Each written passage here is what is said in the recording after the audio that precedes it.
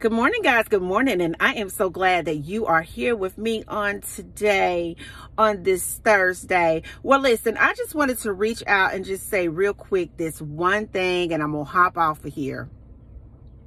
That person that you had in your life thought that the grass was greener on the other side.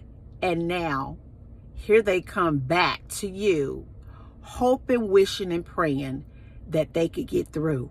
I want you to understand something, chosen ones, that you are irreplaceable. I want to say it again. You are irreplaceable.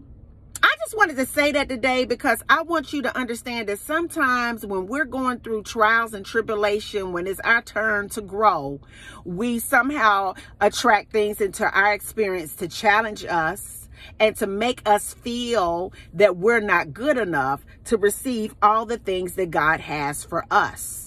And so therefore, whatever we think, sometimes people will begin to reflect those insecurities back to us. And we'll attract people into our lives that will try to convince us that we're no good, that we're not good enough, that we don't look good enough, that we don't do all of these things the way that we should be doing it. And it just didn't work. I mean, it's just not good for me. It's just draining me. And so that person will leave you, not give you closure, and have you sitting there wondering what is wrong with me.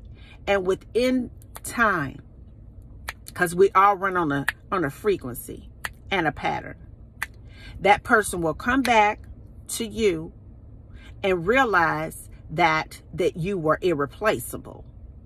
And I just wanted to reach out because it is a lot of chosen ones that are being tampered with when it comes to your self-esteem, your self-worth, your value, and all of that.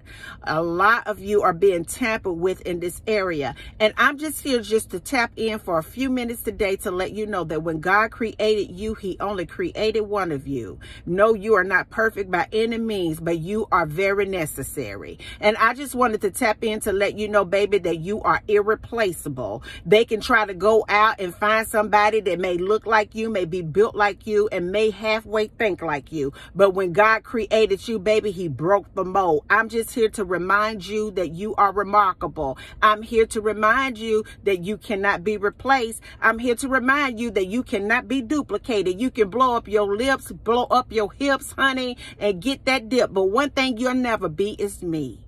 I want you to understand, chosen ones, that you are irreplaceable. When God made you, he broke the mold. Don't ever allow somebody or some clown to come into your life to make you feel less than because they cannot see the value in who you are. A lot of times they can't see the value in who you are because they can't see the value in themselves.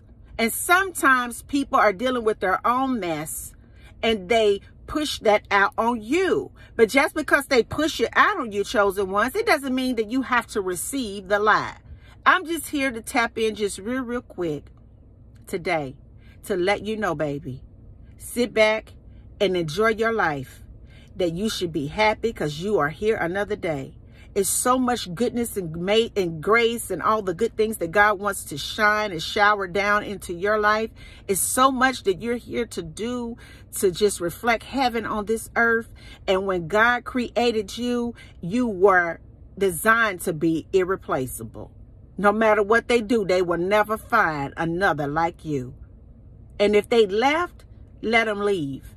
When they come back, take inventory and remind yourself how amazing, how awesome and beautiful you are. And the reason why is because you're made in the image of God and you are irreplaceable. I love you. Peace.